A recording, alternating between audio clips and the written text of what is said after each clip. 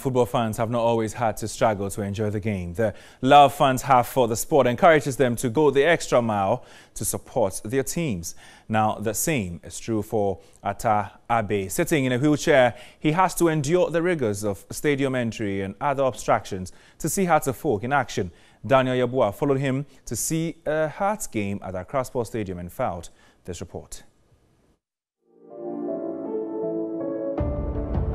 It's another day on the streets of Osu in Ghana's capital, Accra, for stunned supporter of storied club Accra Hearts of Folk, Joseph Abe.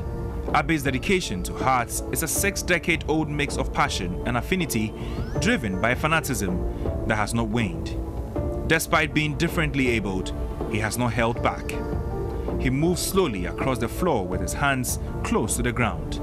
Abe has to cross hurdles due to the unfavorable conditions of the house where he resides.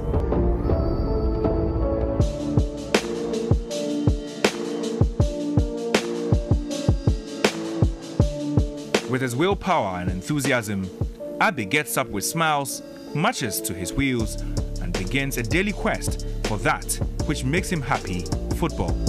Abe's fondest memory of Hearts' magical moment here remains when the team thrashed Kotoko 4-0 at home in the year 2000.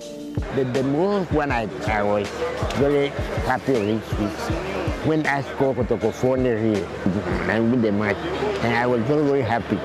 Then I started jumping and laughing. Then I met my opponent. As he sits and watches the game, he struggles to see the many action sports. When not fully able to feed on the game due to his diminutive figure, radio commentary offers the needed aid.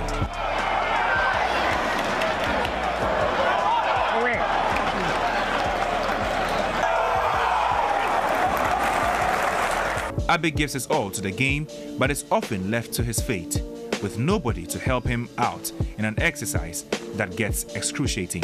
Sometimes I used to come out after the start the match. It depends upon the time I get somebody who push me to come. You see, if I get somebody early, I come to the stadium early. If I don't get somebody early, sometimes also, if I don't get somebody, I don't get a chance to come. You see, they are